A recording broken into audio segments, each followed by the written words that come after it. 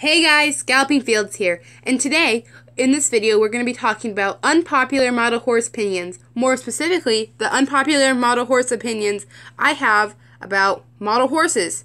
Now, you might not like these opinions, but they're mine. Anyway, leave your unpopular opinions down in the comments.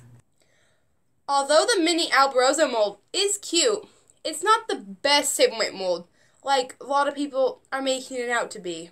Regular run Alborozos should not be selling for almost as much as stablemate club horses, which are special runs. Breyer animals are dumb. Now before you get all angry, let me explain this to you.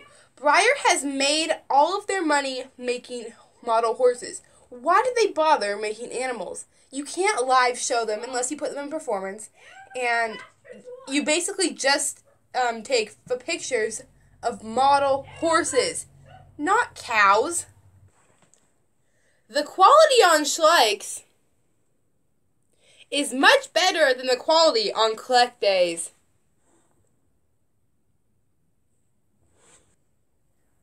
Breyer needs to chill out with making all of these unicorn mystery horse blind bags.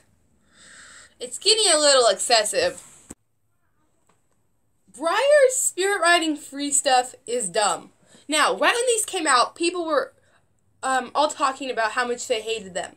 But in the recent years, they seem to be forgotten.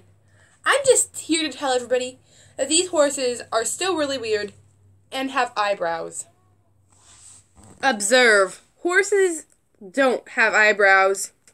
My unpopular opinion is that humans should let dogs chew on model horses. Yes, that's my opinion. Oh, bye human. Bye-bye. Toodles. See you in my next video. Well, that was weird.